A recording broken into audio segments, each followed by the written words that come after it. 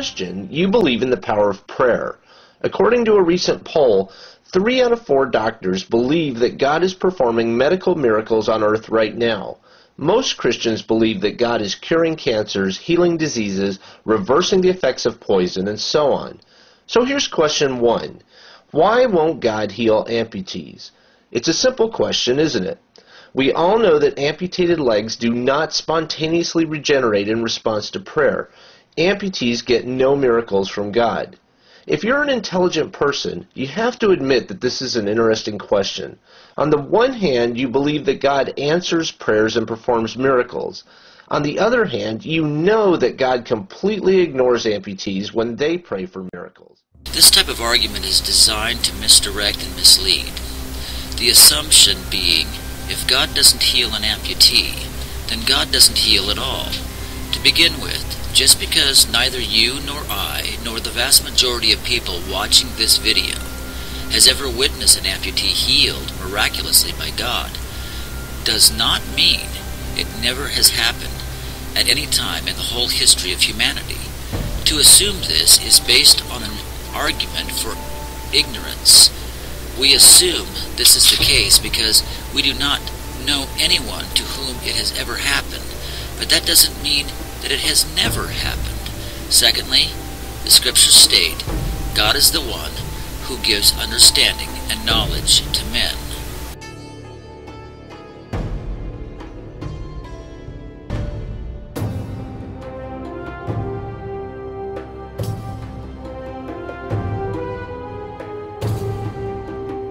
God also provides the natural resources man needs to help himself through acquiring understanding and knowledge about those resources. God designed and created nature, left it up to us to a very large extent to discover her secrets and learn how to use them. Like it or not, God is responsible for all healing. While man likes to take the credit, both the knowledge and healing itself was given to man by the Creator. The doctor dresses the wound, but nature does the healing, and God is responsible for nature and the mechanisms of healing operating through it. If God provided the means through nature to heal sickness and injuries, including an amputated body part, then God made the healing of amputees possible, and if they are not healed, it is not because God failed to provide a means to do so, but rather it is due to man's lack of understanding and knowledge regarding God's provisions. Remember, God gives man understanding and knowledge. So as man learns more about the provisions God has already provided, even amputees will be able to eventually grow new limbs.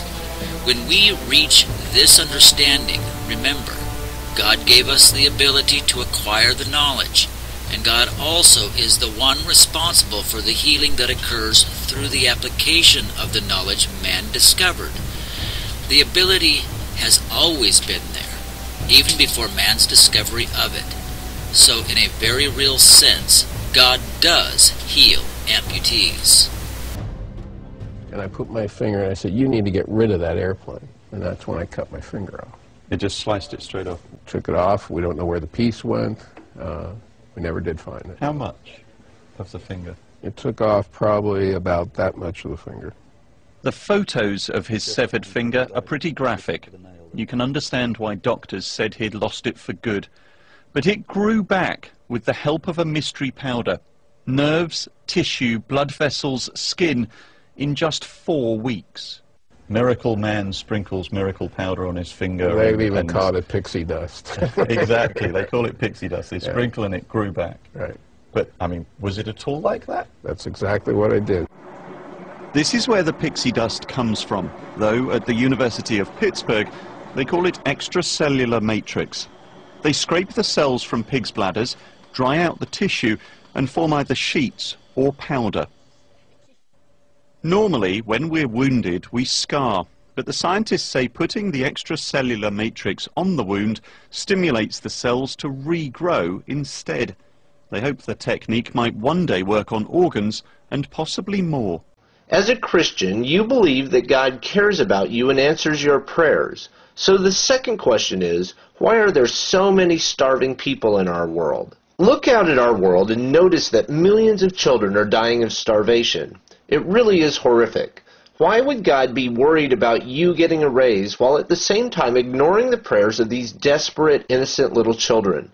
It doesn't make sense, does it? Why would a loving God do this?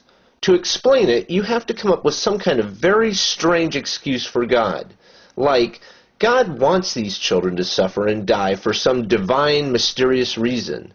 Then you push it out of your mind because it absolutely does not fit with your view of a loving, caring God. What you have to realize is, according to the Bible, the human race is separated from God by sin, and because of that sin, the whole creation is in a fallen state. In other words, it has been corrupted, and now is experiencing death and decay. Sin is the cause of this. The Bible declares the wages of sin is death, and all have sinned. It is sin that brings death, and that is why we grow old and die with age. Sin, at its very heart, is selfishness, self-centeredness, and this is why children starve, because of selfishness, which is the sin nature showing through. It is estimated there is enough wheat grown each year in the state of Washington alone to give a loaf of bread to every man, woman, and child on this planet at least once a week. We produce 17% more food now than we did 30 years ago, and yet 1 billion people go to bed hungry every single night. There is plenty of food on earth to feed every person. The problem isn't lack of food. The problem is in its distribution. And just for a side note, you might find it interesting to know the most charitable organizations in the world are Christian organizations. They feed, shelter, and clothe more people around the world than all other religious and non-religious organizations put together. This is not just a fancy claim. This is a provable statistical fact that you can easily research and discover. Christians are out there trying to make a difference and help end the suffering. When was the last time you heard of a Muslim or a Hindu or even a Buddhist organization doing missions work and feeding, sheltering, clothing, and educating those who are impoverished? For that matter, how about all of the atheist organizations? How do they fare for helping humanity?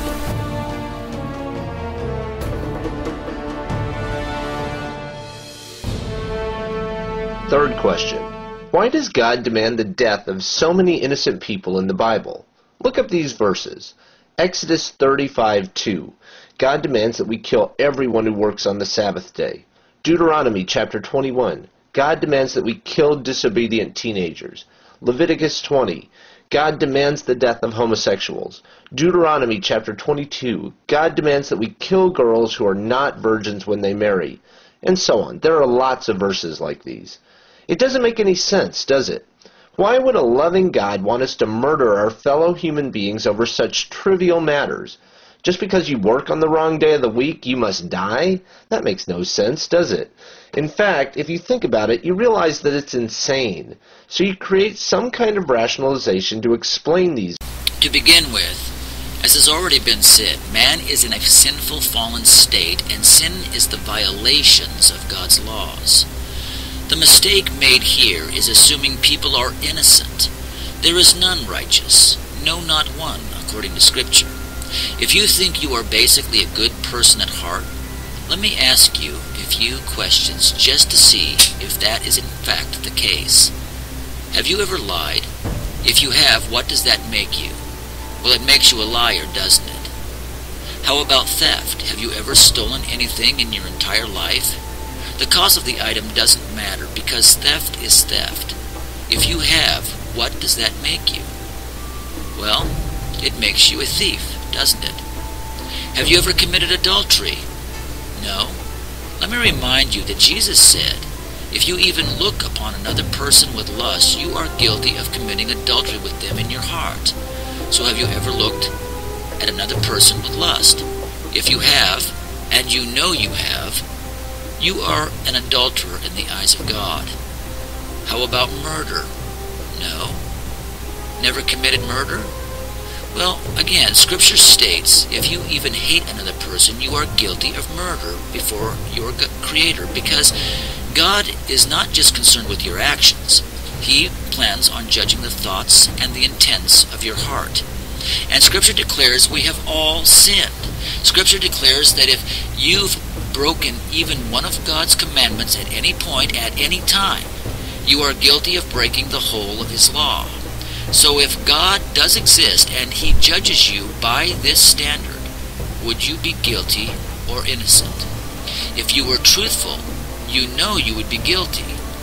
If you were honest, you would have to admit, at least to yourself, that you are a lying, thieving, adulterous murderer at heart, and you have to give an account before a holy, perfect, righteous God on the day of judgment.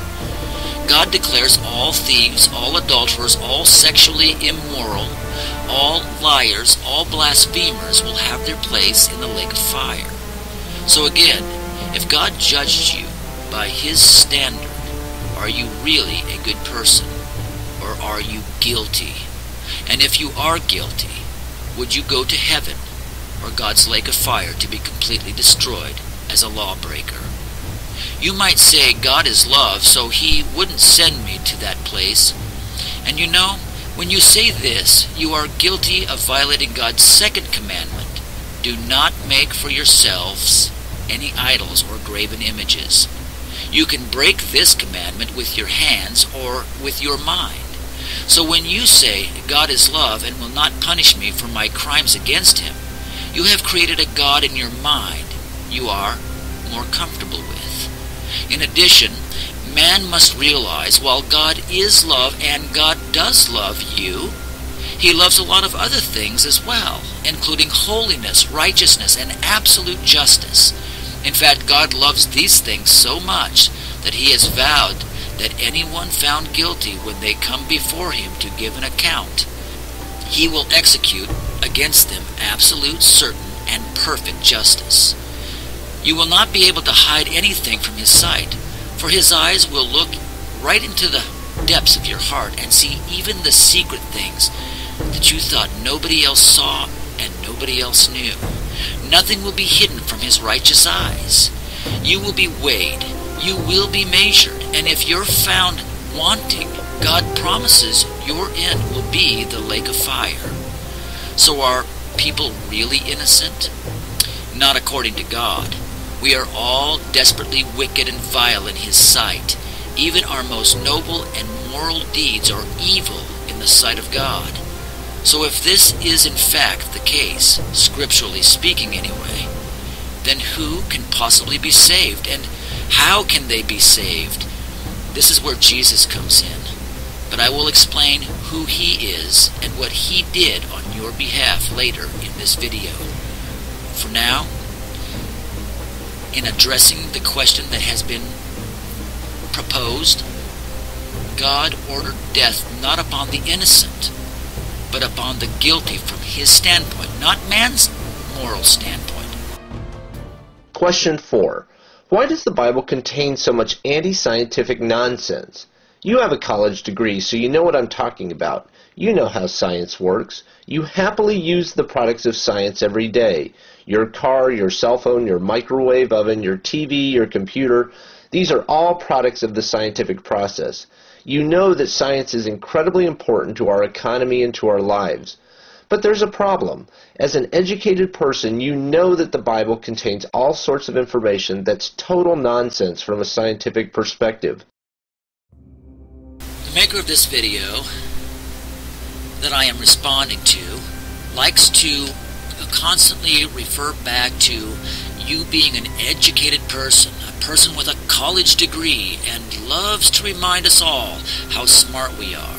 The implication being that if you do not see it His way, you must be an uneducated, ignorant fool. In reality, the Scriptures declare the fool are those who say there is no God.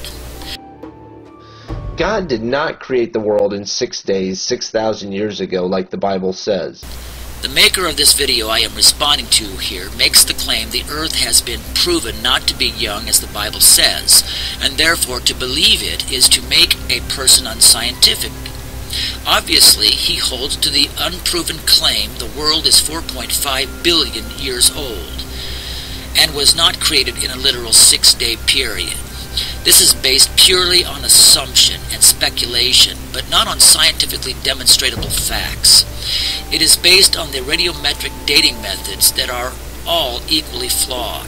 Radiometric dating is based on the idea that certain isotopes break down over time at a certain rate into daughter compounds, and by measuring the amount of parent compounds to their daughter compounds, you can determine the age of a thing accurately, such as estimating the amount of the parent compound of uranium to its decayed daughter compound lead, or the parent compound of carbon-14 to its daughter compound carbon-12. The problem is, in order to get the method to work requires making unknowable assumptions, such as how much uranium isotopes were in a rock versus naturally occurring lead isotopes to begin with, or how much potassium versus argon, or carbon-14 versus carbon-12. To give you an illustration in a simple way, suppose you entered a room where you saw a candle burning, and I asked you how long the candle has been burning. You obviously could not tell me since it was burning when you got there. So you measure the length of the candle and find out the candle is 5 inches tall. Okay, when was it lit? You still can't tell me. So we do some more scientific measurements to determine how fast it burns. So we watch it very carefully to see how much the candle burns in 1 hour and remeasure. And we discover that the candle burns approximately 1 inch an hour. We now have two hard scientific facts. The candle is 5 inches long and it is burning 1 inch an hour. So, when was it lit? You still can't tell me unless you make two assumptions. How tall was it, and has it always burned at the same rate? Two things about the candle you cannot possibly know with any degree of accuracy or certainty. Without knowing how long the candle actually was when it started burning, nor whether or not it had been burning at a constant rate since the time that it was lit, you could not possibly tell me how long the candle had been burning. This illustration should be adequate to show why no one can say that the Earth is actually not young, and this should also demonstrate very clearly why radiocarbon dating of any form simply does not actually prove that the Earth is ancient. In addition, we have Dr. Gentry's discovery of polonium-218 halos in isolation in granite rock. It is well known polonium-218 can be produced in the decay process of uranium. However, when we discover polonium halos encapsulated in granite rock without the uranium halos, we find a bit of a mystery. How did the polonium halos get into the rock without whatever produced it?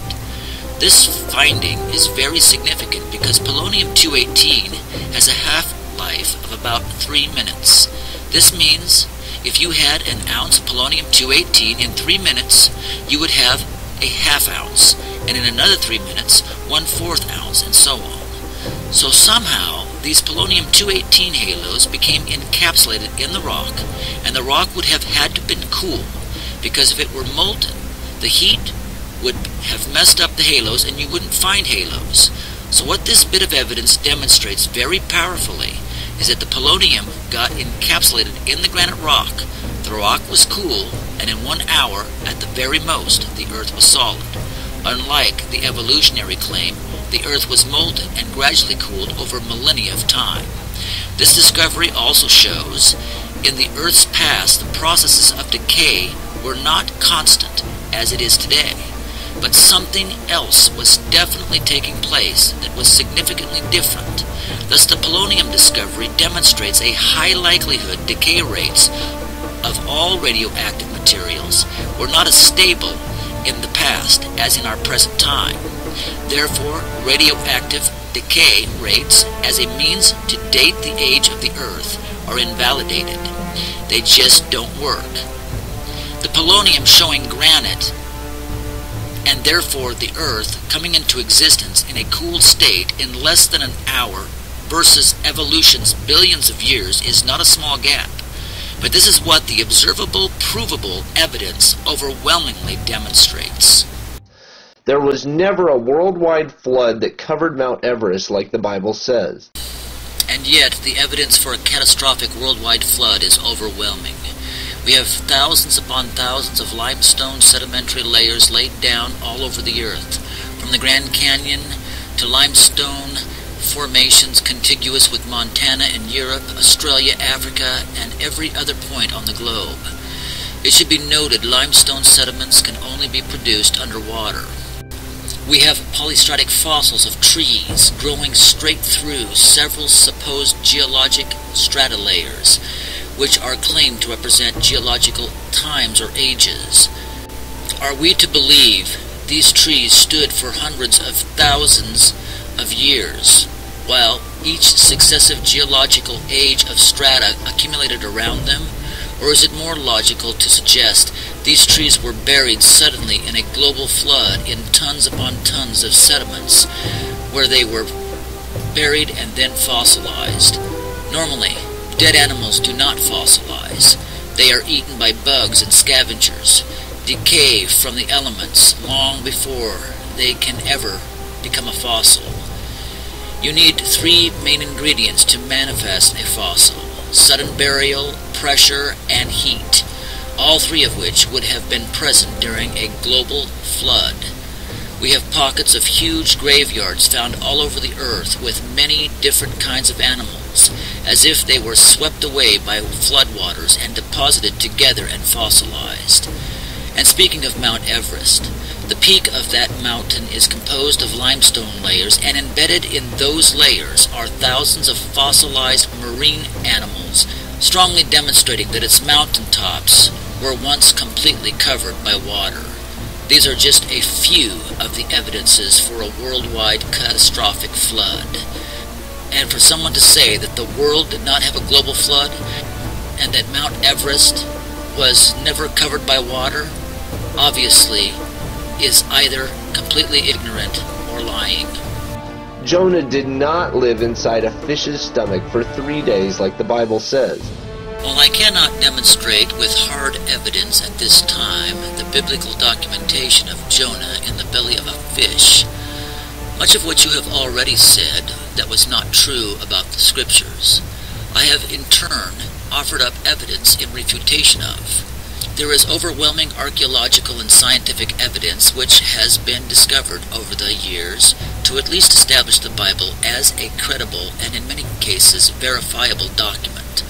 Since this is a fact, the story of Jonah is likely also valid when one considers the wealth of evidence supporting the Bible in other areas.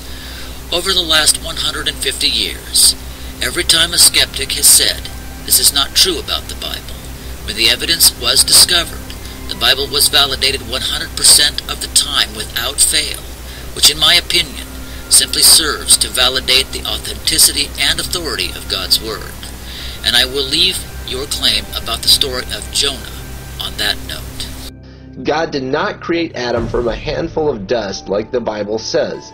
These stories are all nonsense. Why would an all-knowing God write nonsense? It makes no sense, does it? So you create some type of very strange excuse to try to explain why the Bible contains total nonsense. You're absolutely right. The Bible contains total nonsense. And as I have demonstrated here already, the Bible contains nonsense with volumes of observable evidence in its support. Whole volumes exist in support of the Bible and the Christian faith. So why do large numbers of people refuse to accept it? Is it because the evidence in favor of it is poor or lacking? No, not at all, but rather it is because, as God said in the Scriptures, they did not like to retain God in their knowledge, so God turned them over to their own reprobate minds. Romans 1:28. Which is more believable? Man, and for that matter, all of physical existence, was spontaneously created out of nothing, as nothing exploded into nothing, and then, over eons of time, gradually congealed into something? Or that the physical universe, including man, is the product of an all-powerful, intelligent being? I think the answer is obvious, and easily answerable even by nitwits with the slightest of common sense.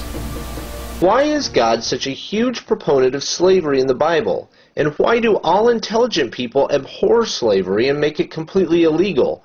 You have to come up with some kind of weird rationalization to explain it. To begin with, God is not a huge proponent of slavery. Rather, he permits it. When man rebelled against his Creator, an issue was raised. Can man successfully live independently of his Creator's guidance and govern himself? God already knows the answer to this question, but he allows or permits slavery and all other evils, so that in the end man will hopefully realize he cannot live apart from his Creator successfully. If at the end his spirit still insists he wants nothing to do with God, then his Creator will give that soul his ultimate wish, which requires total destruction in the lake of fire, because apart from our source, we cannot exist. In addition, Jesus stated that he had come to set the captives free. So this shows, in addition, God does not see slave and master, but rather he sees both are in the same boat. Both are slaves to sin, and both are equally in chains. You have to draw on the Christian worldview in order to make your arguments on this video. Absolute logic and absolute moral right and wrong can only exist from a Christian worldview. If a person takes the stance there is no God, and life and physical existence spring from some uncontrolled explosion in space, and we are products of a series of numerous accidental sequences of events, starting with the Big Bang and leading up to our present state, then there is neither absolute logic nor morality. We are just a series of chaotic events that just happen to work out for us. The universe is in constant change, and therefore the laws of logic can change, and as well as morality. If we are nothing but chemical reactions in our brains, then there can be neither right nor wrong, neither one argument more logically sound than another, since it's just a bunch of random chemical reactions in our brains. So our brains' reactions in a universe where a God of law and order does not exist would be no more valid than the chemical reactions in a different brain. It would all be meaningless. So when you appeal to logic or to morality, you are presupposing there is such a thing. You are presupposing there is a real law existing, making logic a genuine and reliable thing. When you appeal to morality, you are presupposing there is, in fact, a real moral law that pervades the universe and man. These presuppositions are perfectly understandable for a Christian who believes God exists, but it is not consistent with a person who denies God's existence and believes in a universe of accident and chance.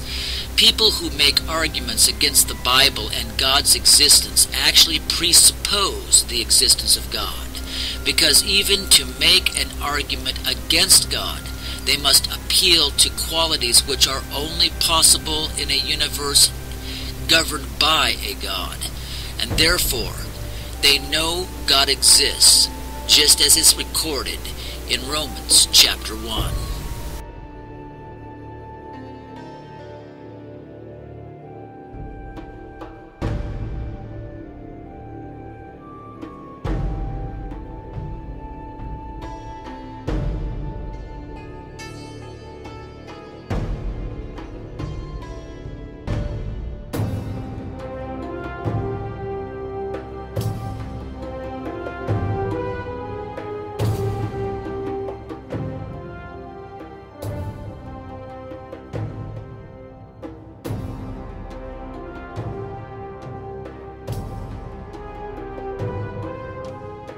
Question 6. Why do bad things happen to good people?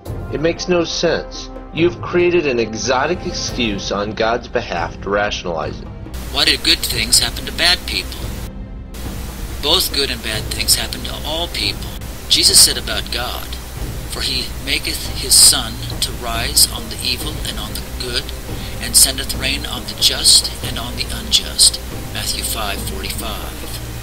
Question 7. Why didn't any of Jesus' miracles in the Bible leave behind any evidence? It's very strange, isn't it? Like all other activities, miracles tend to occur in isolated events. So the only means that we have to determine a miracle occurred is through the same means we determine the veracity of other events, and that is through eyewitness accounts and historically written records, often by eyewitnesses of the events. Almost all events we know of in history are due to these two sources. Tacitus and Josephus, two prominent historians of the general period of Jesus, recorded Jesus was a miracle worker. Josephus stated he was a man, if we dare call him a man, who did wondrous works. Even the enemies of Jesus, the Pharisaic Jews, recorded in their own Talmud that Jesus subverted the people and was guilty in their eyes of heresy and put to death for sorcery. This claim by even Jesus' enemies that he did sorcery is actually a claim that he performed supernatural feats such as miracles. It might be argued that historical events can sometimes be confirmed through archaeological evidence.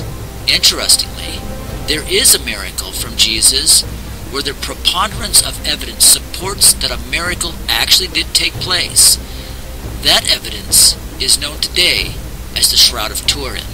Now I realize there are many scoffers who like to claim the burial wrappings of Christ with his image on the cloth is a medieval fraud. The fact of the matter is that there are mountains of evidence obtained from the shroud testifying to its authenticity. The fact the image is only on the first two microfibers of the cloth surface completely disprove any sort of painting, as no pigments nor products from them are on the shroud. Nor was technology available to Middle Ages artists that could have made it possible.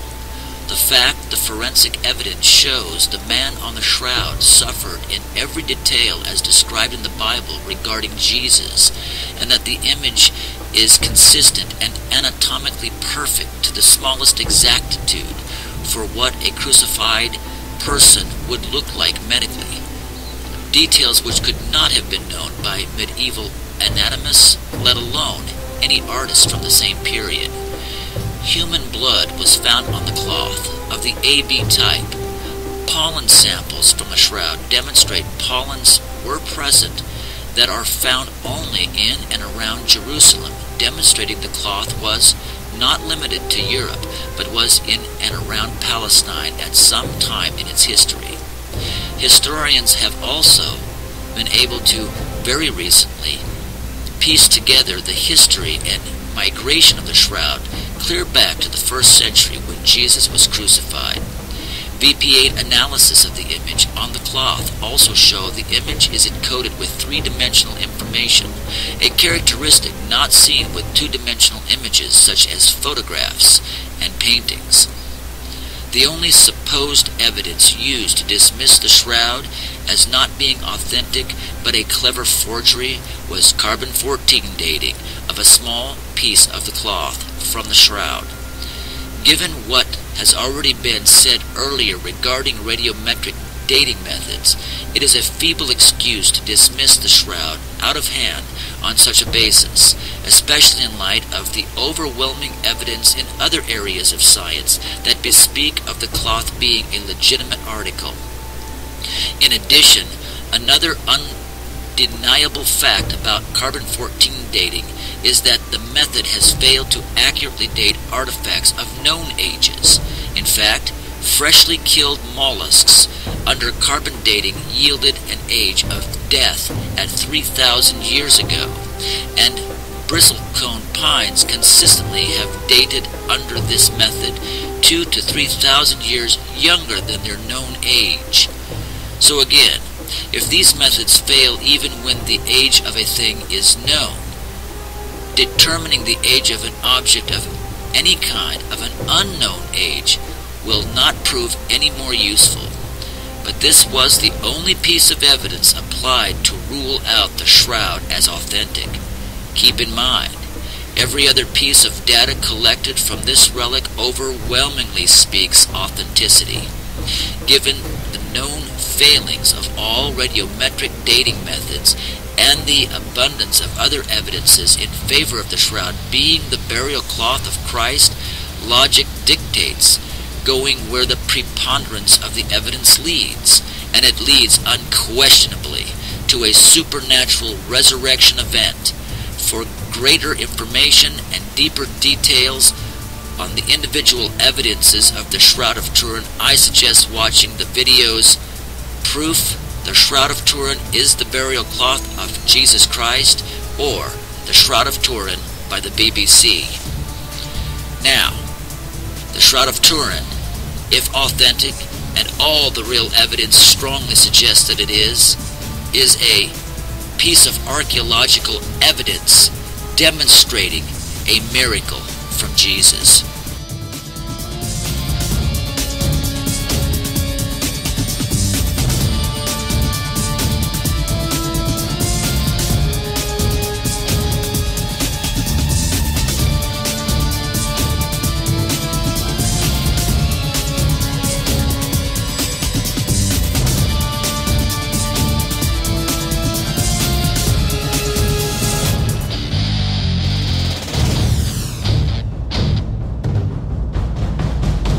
Question number 8. How do we explain the fact that Jesus has never appeared to you? Jesus is all-powerful and timeless, but if you pray for Jesus to appear, nothing happens.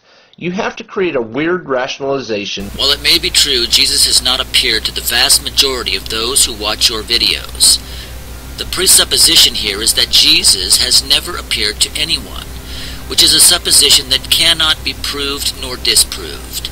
Many people throughout history have claimed that Christ came to them. The skeptics' way around this is simply to dismiss the testimony of the eyewitness and deem the person delusional. The denunciation of another person's experience that they saw Jesus does not mean they did not see him. Neither you nor anyone else can make that claim. All you can personally attest to is that Jesus never appeared to you personally. That's all. But this does not mean in any way that Jesus never appeared to a person at any time. Question 9. Why would Jesus want you to eat his body and drink his blood? It sounds totally grotesque, doesn't it? Why would an all-powerful God want you to do something that, in any other context, sounds like a disgusting, cannibalistic, satanic ritual? If you remember our discussion earlier in this video about whether you are a good person or not from the standpoint of God's law, you will recount that you are guilty of breaking them. Remember, from God's standpoint, that you are a lying, thieving, adulterous murderer at heart, and you have to give an account before a holy, perfect, righteous God on the day of judgment. God declares all thieves, all adulterers, all sexually immoral, all liars, all blasphemers will have their place in the lake of fire. Nearly 400 years before Jesus appeared, Isaiah prophesied his coming by stating, "He was wounded for our transgressions. He was bruised for our iniquities. The chastisement of our peace was put upon him, and with his wounds we are healed. The Lord Jehovah has laid on him the iniquity of us all. Yet it pleased the Lord to bruise him. He hath put him to grief, when he shall make his soul an offering for sin. He shall see the travail of his soul, and shall be satisfied. By his knowledge shall my righteous servant justify many, for he shall bear their iniquities. He was numbered among the transgressors, and he bare the sin of many, and made intercession for the transgressors." Herein is found the love of God for mankind, that while we were yet sinners, Christ died for us. Indeed, it was God's love for you that compelled him to become a man. It was God's love for you that 2,000 years ago led him up the side of a hill outside the city of Jerusalem, and through that love willingly embrace 3 nails and 2 wooden beams crossed. A legal transaction occurred that day. We broke God's law, and Jesus paid our fine. It's just that simple. Think about it like this. You're standing before the judge. All the evidence is in against you, proving your guilt beyond all doubt. You owe the court $1 billion, and you have no way to pay the debt. It's either pay the debt or be thrown in jail for the rest of your life. The judge's gavel is about to slam down, bringing with it the full weight of your debt. When suddenly, someone you don't even know loves you so much they step up and pay the debt on your behalf, thus completely satisfying the requirements of the court. This is what Jesus did for you, in a manner of speaking, in the court of God. He paid your debt in full, and it is upon that basis God can and will dismiss all charges in your case on the day of his wrath and judgment. But in order to have this dismissal, you must appropriate that payment by changing your mind about who Jesus is, calling out to him for mercy, and trusting in him with your whole heart as your Lord and Savior for the rest of your life. I will not give you a preset prayer, for God does not respond to the reciting of words or incantations. The only thing he will hear is a broken, contrite, and humbled heart crying out with everything in it for mercy. A prayer prayed that way, God will not despise. So if you want mercy, if you want pardon from all crime for all time, then just ask and mean it. If you do, God will accept it and grant to you what you don't deserve, everlasting life. And this is what is meant to eat Christ's flesh and drink his blood. It is a symbolic gesture meaning to receive God's payment for our lawlessness and sin, so that we can escape the wrath of God that is coming. This is why Jesus said, unless you eat my flesh and you drink my blood, you have no life in you. And finally, question number 10. Why do Christians get divorced at the same rate as non-Christians? Christians get married in front of God and their Christian friends, all of whom are praying to God for the marriage to succeed. And then they say, what God has put together, let no man put asunder. God is all-powerful, so if God has put 2 people together, that should seal the deal, shouldn't it? Yet Christians get divorced at the same rate as everyone else. To explain this, you have to create some kind of convoluted rationalization. Many people get married out of their own volition without ever seeking God's advice or will in the matter. Many people, I would say most in fact, marry not because they actually are in love with the other person, but for other reasons, usually of a very selfish nature, lust or money, or they just don't want to be alone, or out of convenience. But not out of love, not out of true, deep down, in the core of your being love. Yet the Bible states, he that loveth not knoweth not God, for God is love. So in other words, if love does not unite the people involved in the union, then it is not a marriage joined by God.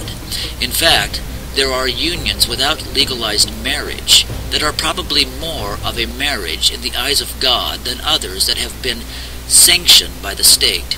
In addition to this, many people claim to be Christian because they were born into families whose religion is traditionally Christian. But this does not make them a true Christian. In order to become a member of God's family, you must be born again, in the heart by the power of God, through faith in believing.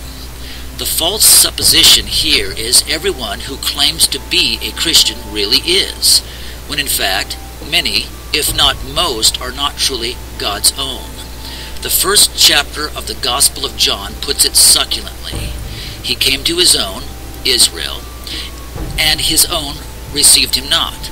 But as many as did receive him, To them gave he power to become the sons of God, even to them that believe on his name, which were born not by blood, nor of the will of the flesh, nor of the will of men, but of God. So in brief, the reason divorce is just as prevalent among Christians as in those who are non-Christians is because a true Christian is born by the will of God, not blood or flesh or the will of man. But most people who are born into a family whose religion is Christian think that makes them a Christian too. But according to the Scriptures, this is not how one becomes a Christian or gains access to eternal life. In short, then, most Christians are not true Christians, and thus they are no different from others. Additionally, again, as was said earlier, unless love joined them together in a true spiritual union, which rarely actually occurs in this world, God, which is love, never joined them in the first place. What if you instead assume that God's imaginary? A funny thing happens. The answers to every one of these questions make complete sense. Do you see what has happened here?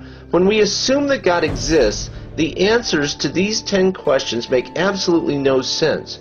But if we assume that God is imaginary, our world makes complete sense. It's interesting, isn't it? Actually, it's more than interesting. It's incredibly important. Our world only makes sense when you understand that God is imaginary. Our world, with its delicate balance and intricate design, teeming with life, and following solid fixed laws of nature and physics, makes sense only if God exists. There are laws governing this universe, and therefore it only makes sense if there is a lawgiver. There is incredible intelligence and design easily observable throughout the whole of creation that simply does not make sense unless there is a designer and an intelligence that pervades all things, from the stars and planets right down to the very sub and atomic particles. We see design, order, and law demonstrating the fingerprint of God. These findings are not something we would expect to witness in a universe arising from accident and chance. It only makes sense if we assume God exists, and that is why we see such order, intelligence, and design everywhere we look. Creation looks designed because it is designed.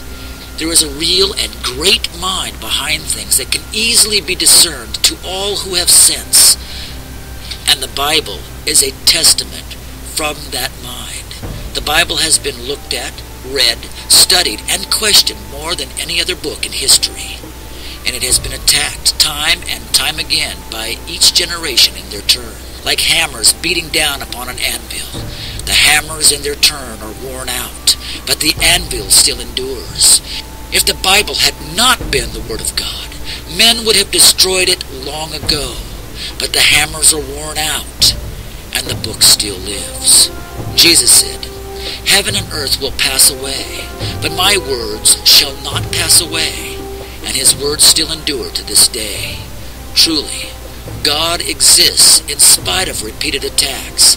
His word still lives, a word that is breathed out by his Spirit, testified to by the whole of his creation.